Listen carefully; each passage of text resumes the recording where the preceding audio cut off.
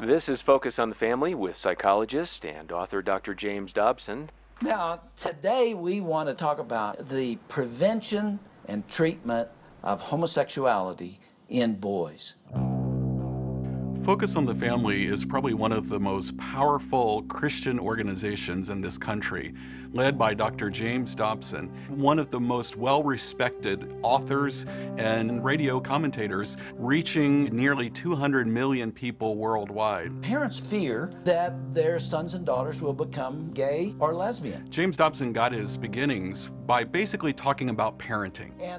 He has no theological training whatsoever, but he claims on the airwaves to be the lone interpreter of what is God's will for everyday families in America. Homosexuality is condemned. So while he talks about raising children, he also talks about the destruction of the family by gays and lesbians. If the definition of marriage should change, the family as we know it will die, and with it will go everything else that sits on that foundation. He's even gone so extreme as to say that gays are comparable to Nazis and how they will destroy the Christian foundation of this country.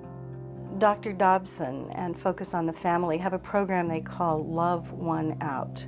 And they also call it reparative therapy. They say their aim is to prevent or to treat, to change homosexuality.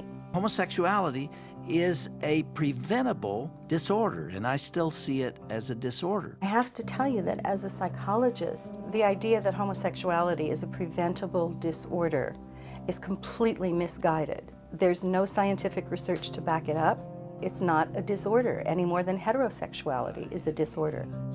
Dr. Dobson tells parents that if your child tells you he or she is gay or lesbian, then you should not say, well, that's okay, you should not try to accept them, but you should try to get them changed. That is exactly the opposite of what you should do. It's the way to devastate your child.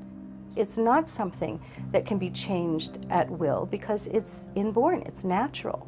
And to call it reparative is a misnomer because there's nothing to repair. The truth of the matter is there are tens of thousands of people who have come out of homosexuality.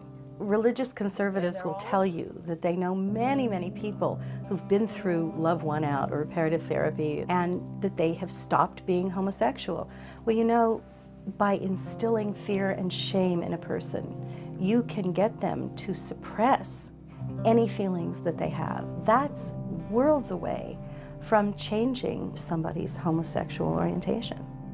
If you suppress that part of yourself, it's not without consequences, and usually the consequences are very serious.